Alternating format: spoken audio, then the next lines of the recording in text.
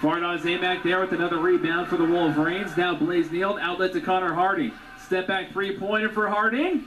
That one misses. Fardaws Aimaq with the two hands. Thank you, Tim Fuller. Yeah, you gotta love that. But post-to-post passing.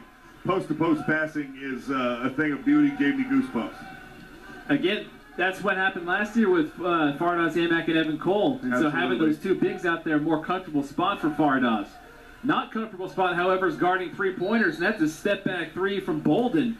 Hassan Bolden forcing Coach Mark Madsen to call a timeout. Well, Hassan Bolden, a very nice step-back right there. Very skilled, looked good all the way out of his hand. Hassan Bolden, the junior from Madera, California.